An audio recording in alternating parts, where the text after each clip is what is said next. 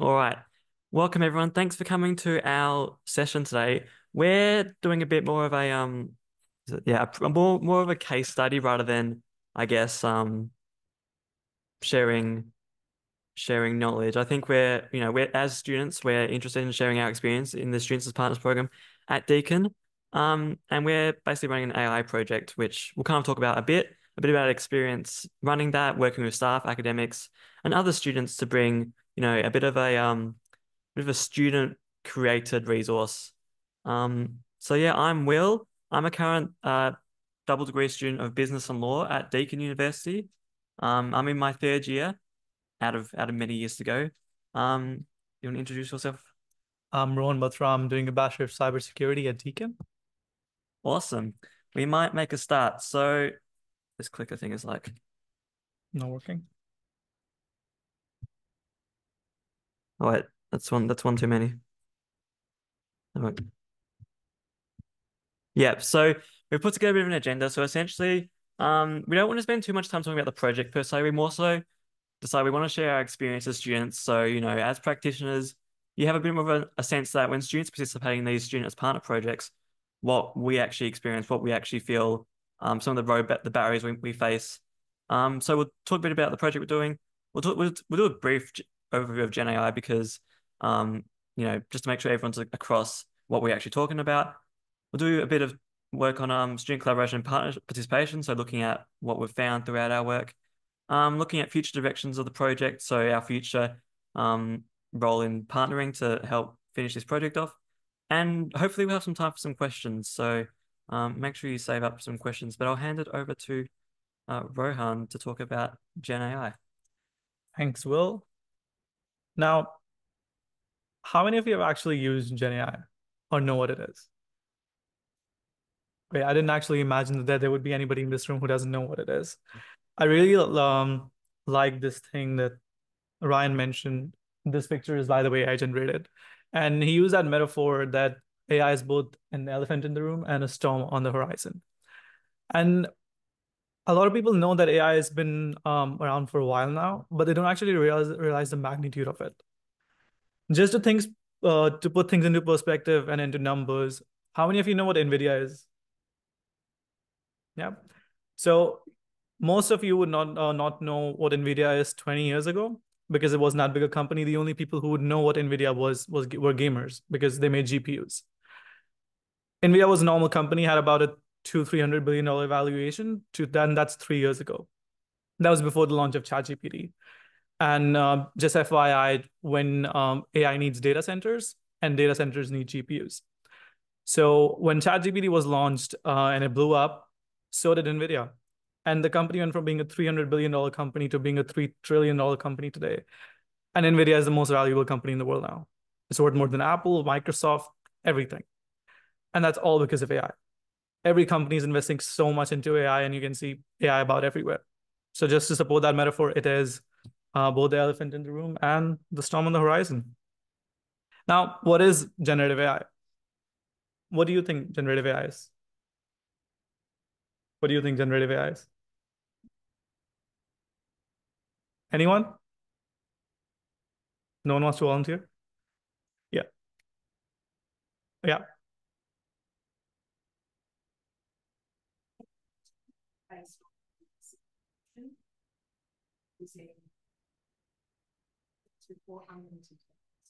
That's literally it. That's all it is.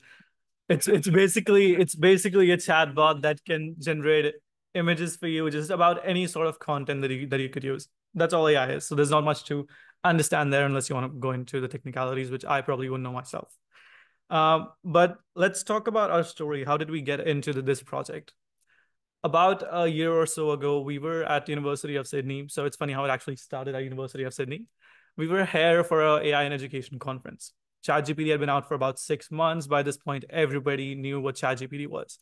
Universities were starting to get concerned that they would lose their accreditation because their graduates won't meet learning outcomes if they could not, if they were not studying and they could not ensure that the students were meeting academic integrity. And at the time, about everybody was using it. And so universities also did not know if they should promote it or they should just ban it. So that was about what the first conference was about. Should we promote it or should we ban it? How should we go about it? What is it going to be in the next 5 years? Uh, that was a really insightful conference for us as student leaders because we came knowing about everything that we knew about AI, and then we got to hear the perspective of other student leaders and academics from all across Australia. We went back to Deakin with those insights, and we realized that Deakin was one of the only universities out in the entire Australia who was not one of the few universities that were actually doing something about it. So a few months after ChatGPT came out, Deakin had a generative AI advisory group through which we actually came to that conference. So when we actually went back, we got to thinking that all these insights that we have now, what do we do with them next?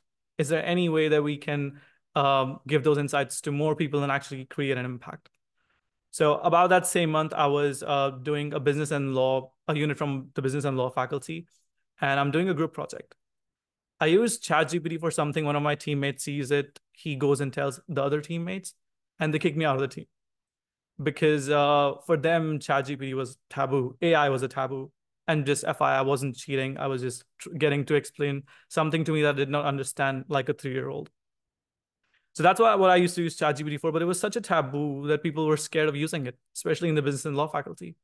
I was studying cybersecurity, and I was in the faculty of science, engineering, and build environment.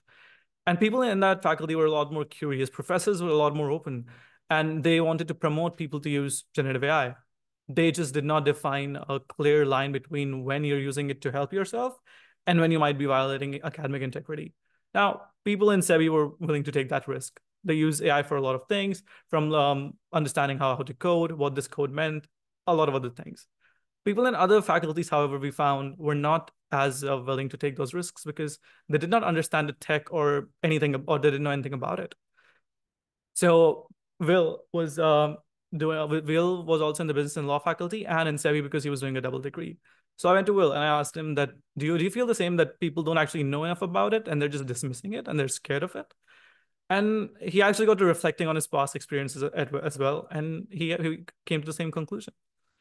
This was about the time that we were in that student advisory group, and there happened to be a promotion in that group for student initiated projects by equity first students, as students as partners at Deakin.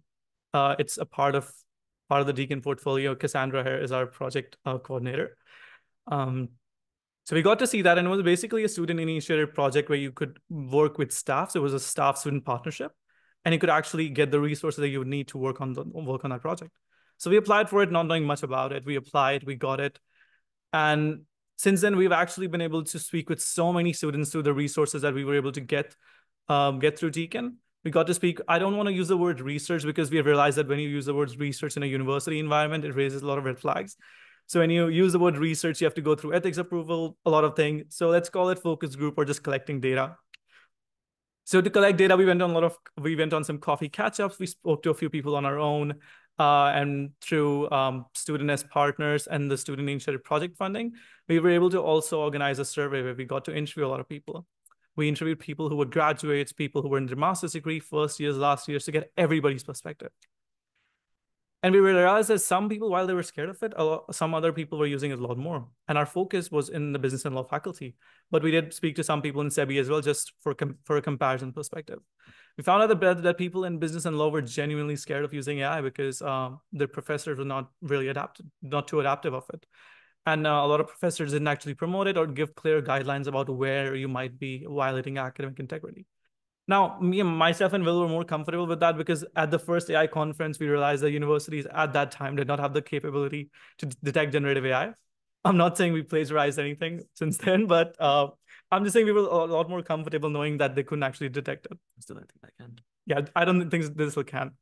But through that project, we spoke to a lot of people, and we actually found out that people from business and law faculty were more vulnerable. And when we got to thinking, we realized that while it might be okay for them to not use generative AI at university, it's going to be different in the real world. If you have picked up any AI article in the last few years, if you've invested in the stock market, you must have seen at least one article where some company is automating something.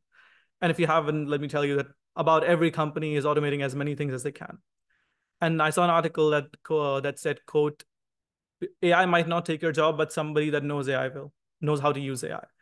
When I say somebody who knows how to use AI, I don't mean like a technical person. Somebody who just is able to give the menial tasks to AI, get it out of the way, and focus more on things like critical thinking.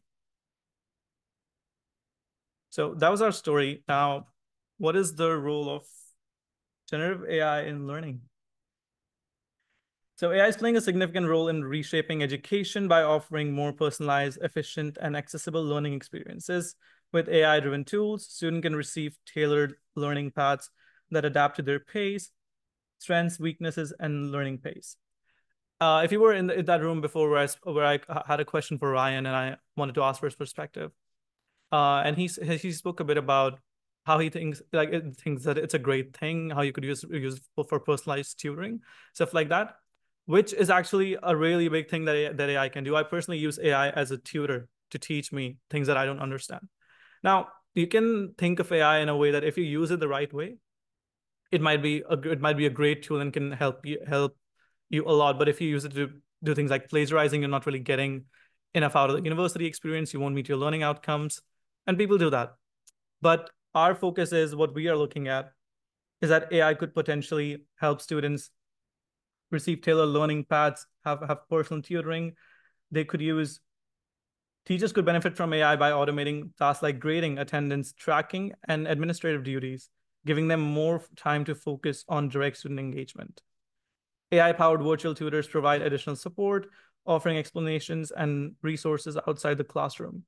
Additionally, AI can analyze student data to predict learning outcomes, helping educators identify when students may need extra help, allowing for timely interventions. This makes learning not only more personalized, but also more inclusive, opening up opportunities for a wider range of learners. And when we come to the topic of inclusivity, everybody can use AI. And a part of this project was focused on inclusivity because we already knew people in SEBI or science, engineering, and built environment were using AI, but business and law wasn't. So while that great tool that could help them in enormous ways was out there, they were not aware of it. So this project was also focused on inclusivity to actually bring them in the loop and teach them how to do it, which is why we're currently working on making a guide on how to actually use AI without violating academic integrity for the Faculty of Business and Law. So yeah, thanks for that, Rohan. I think that was a really good insight into the whole story behind it so far. I'll quickly just go over a bit about the project, but first I'll just talk about specifically in business law. The uses of AI really we're looking at are related to future, so the future job market. So if you study something like marketing, creating copy with AI, if you're studying something like data analytics, how can you use AI to analyze data, modify it? Um, so a bit about the actual project itself. Yes. I think we already saw that one. Oh, wait.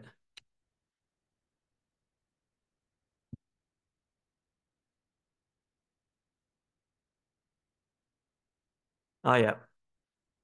Wait, I swear. Yeah, so basically, so in the business law faculty, on our LMS, or our learning management system, we have a online we have basically a toolkit for the business law faculty, and there are other student-made pieces of work in there. So there's like an Excel skills guide, legal research guide, and we're basically adding a specific business law guide of how to use AI specifically in business law because the universities release general information, but from what we've heard, a lot of people want faculty-specific advice and guidance.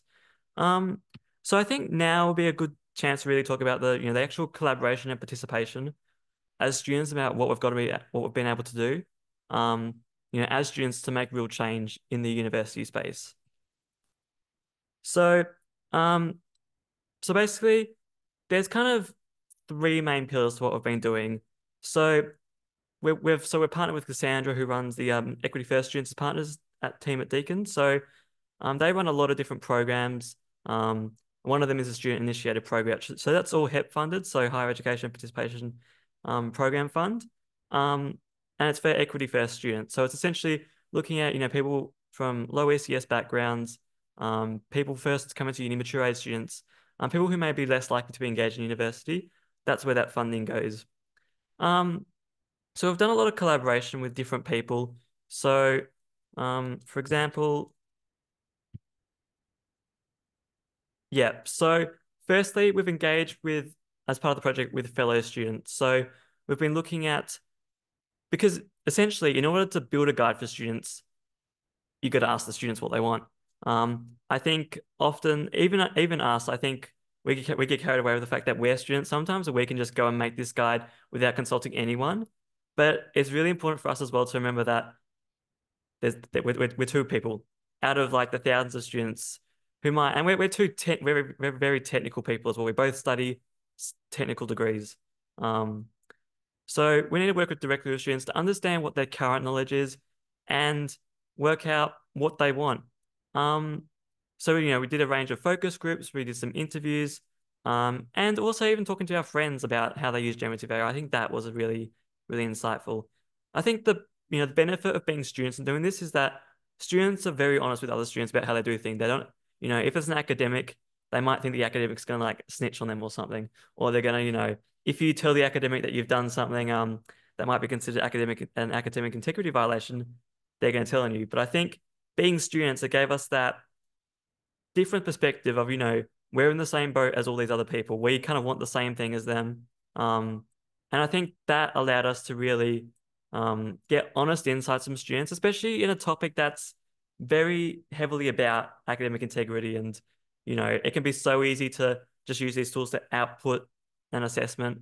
Um, so, we really wanted to help students as best we could in that sense. So we also worked with academic and professional staff. So in our actual project team, so there's Rohan and me who are the student leaders, but then we also have um, a few people from the actual business law faculty who are kind of project partners, and they're kind of project sponsors in West. They help us out with connecting with other staff members, getting what we need. Um, they also help get us here. Um, so we work very closely with these staff members, and I think overall they've been really good for us. Like they've really helped us. Um, and we've also been able to meet so many other academics through them. So we've been able to run several interviews with academics.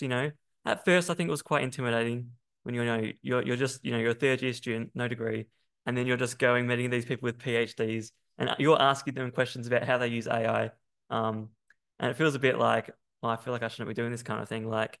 Um, and I think as well, some academics also lack trust in students. They're not going to tell us what their full thoughts are because there is that professional relationship there. But I think overall though, it was quite insightful to see how open academics were to sharing their experience with generative AI, and how they use it in class, what they tell their students, if they teach it or not, like what their thoughts are on academic integrity and where they draw the line. I think that was very um insightful in terms of working with academics. Um, as with anything, there have been, I think, a lot of challenges, but also a lot of learning experiences. So I think, you know, for Rohan and myself, it's given us a big opportunity to practice a lot of different skills. So, getting some real world project experience, project management skills, working in teams. I think it's, as much as it benefits other students in the university, the content we're making and what we're doing, it also, I think, equally benefits us. We're employed by Deakin, um, and we also it's basically on the job training in a way, and we get to do so many great things. We get to try new things. We get to push boundaries, and I think that's it's really helped us in terms of building up ourselves, personal growth, and just learning skills that I think you might not really learn if you're just doing a degree. I think this practical experience has really like kind of helped shape the stuff we do, and I think it's given us a bit of an identity in a way because I think we kind of started with the whole Gen AI craze at the start of university and we've kind of come along for it. And, at Deakin, it feels like our contributions are very much valued by people from all over the place. So then, there have been challenges in the learning experience. I think there's ups and downs with every project, but I think it's been a great learning experience for us. And I think it's Oh, yeah. also, sorry, it's also kind of given us made us more comfortable with regularly learning.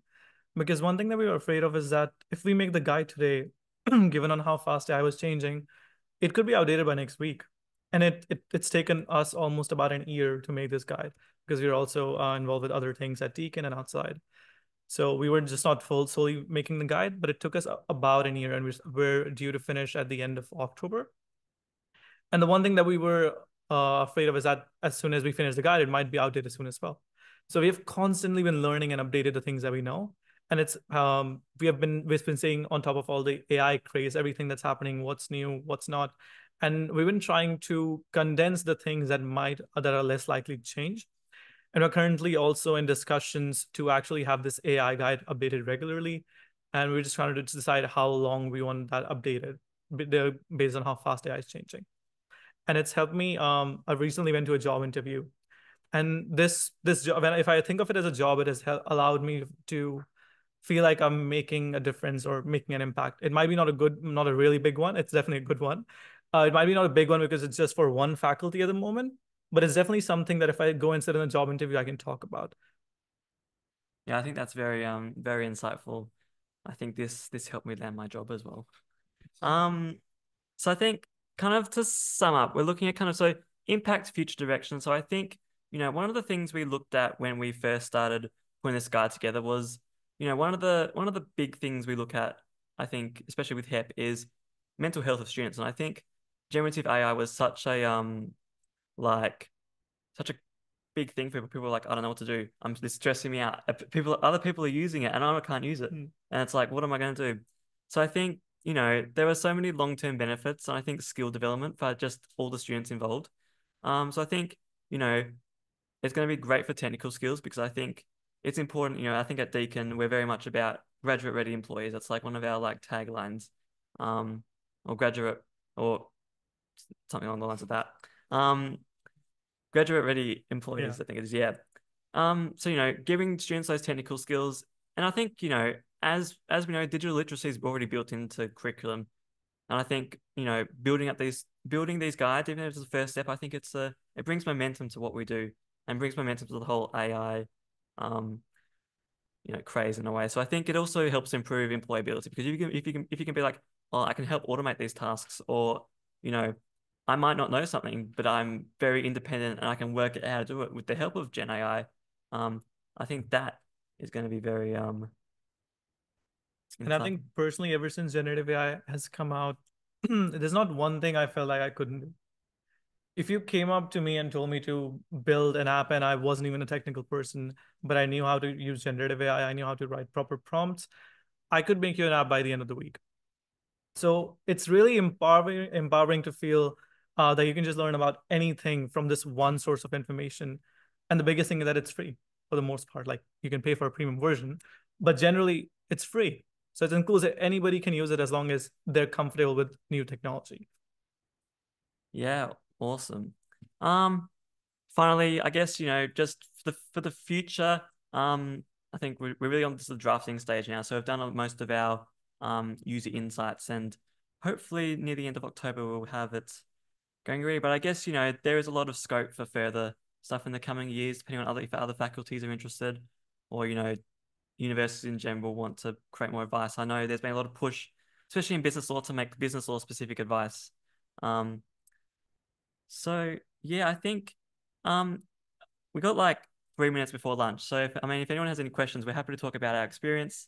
Especially I think as students, because I think um as students, being a student as a partner, I think, it can be very insightful what we do, because we're very new to this as well. This is the first year we've done this project. So we're always learning every day, and yeah, I'll open the floor to questions if anyone has any.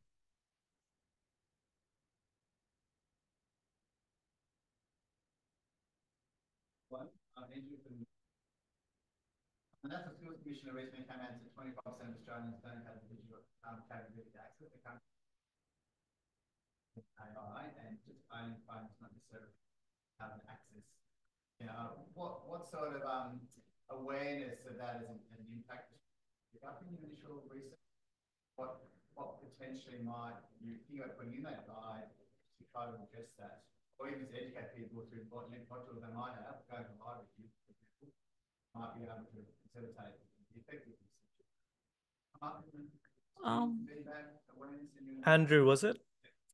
Let's not use the word research. We collected data. Yeah. Yeah. But yeah, that's a broader question. I don't think we've focused on that as much because we're more looking into the business and law faculty. And at Deakin, for people who are equity and access students, people who come from a low socioeconomic background, Deakin has programs that you could apply for scholarships to actually get a computer, or you could have access, you could rent a computer from Deakin. There's a lot of programs at Deakin like that. So we maybe in the future will work with those programs to raise actual awareness. But at the moment, we haven't actually thought much about it.